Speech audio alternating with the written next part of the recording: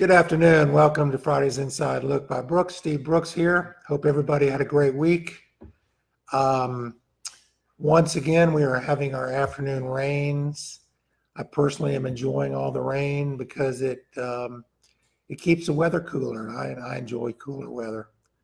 The downside of all the rain is when it does get hot, it's a steam bath because there's a lot of moisture in the air. So with a lot of rain, we as personal injury attorneys, we see more accidents because rain makes for slippery roads and dangerous conditions. And it's that much more dangerous with motorcycles. We see a lot of motorcycle accidents.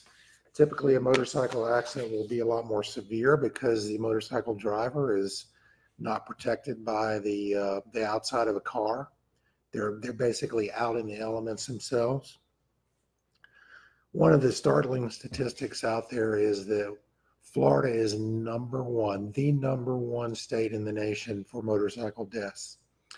And I think we can understand that. We're a big state, so people are riding motorcycles year round. We don't have snow to deal with. But we do have a lot of bad weather. And when they're out there riding in the weather, they are much more susceptible to a bad thing happening to them than if you're in a car. So some more statistics that you might find interesting. In 2017, there were 5,172 motorcycle riders killed and 89,000 motorcyclists were injured across the United States. That's a lot of injuries. If you're on a motorcycle versus being in a car, you have a 27 times greater chance of being killed being on a motorcycle than you do if you're in a car. So I haven't ridden a motorcycle in quite some time, but as a car driver, knowing that there are some things I can do and that you can do to help keep those motorcyclists from being injured or killed. Your blind spots. You know, my car has a certain blind spot when people are coming up on the left or the right, and I always will turn and look and not rely on my warning indicator. With motorcyclists, that is even more important because if I start to move, if a motorcycle is passing in the left lane and I start to move in the left lane, a car can even collide with me and the driver's still going to be okay.